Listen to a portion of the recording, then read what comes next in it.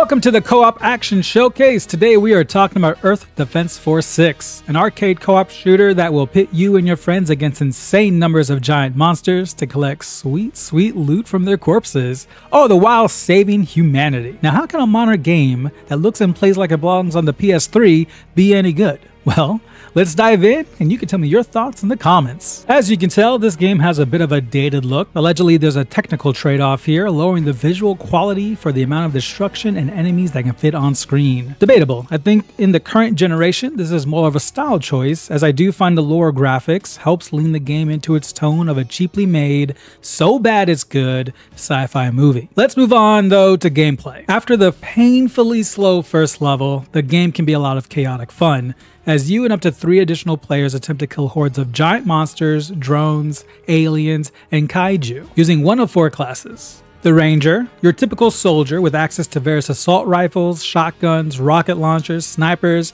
and a few vehicles that don't control well. The Wing Diver is your high-flying, energy-blasting glass cannon with some interesting area of effect weapons. The Air Raider, this character can make use of drones, orbital lasers, airstrikes, mechs, and more. This one's becoming my personal favorite the more I play. And last but not least, the Fencer, a heavily armored walking tank type that can spread devastation with rockets, Gatling guns, or flip the script to become a super quick melee master. All of these characters have their quirks and learning curves, with some curves being harder than others, but definitely worth giving each of them a try. The gameplay loop is simple enough. As you kill monsters, some monsters will drop either armor, weapon, or health pickups. At the end of each level, the armor pickups serve to raise the max health across all the classes by varying amounts. The weapon pickups give each class a chance for new weapons or weapon upgrades. You will continue this loop throughout the 147 levels of the campaign. You can also continue into harder difficulties and you'll still get new gear. There are a number of environments you will fight through, but since the story does this whole time loop thing, there are also a lot of reused levels. And some levels were used from previous games, but the monsters do change up, so it maintains a fresh feel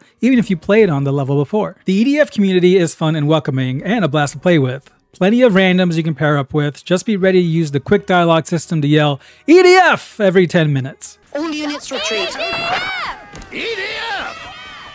The lobby system is also a bit janky and will take a little getting used to. Wouldn't mind some quality of life updates in this area. So, just like a cheesy sci-fi movie, this game is an acquired taste, with the jank, visual style, and overall tone understandably not appealing to everybody. However, it can be some great mindless fun to kill some time and blow up some baddies on your own with some randoms or with a couple of friends. And if you like this video, then consider subscribing. We have plenty more videos, live streams, and shorts on the way. Bye!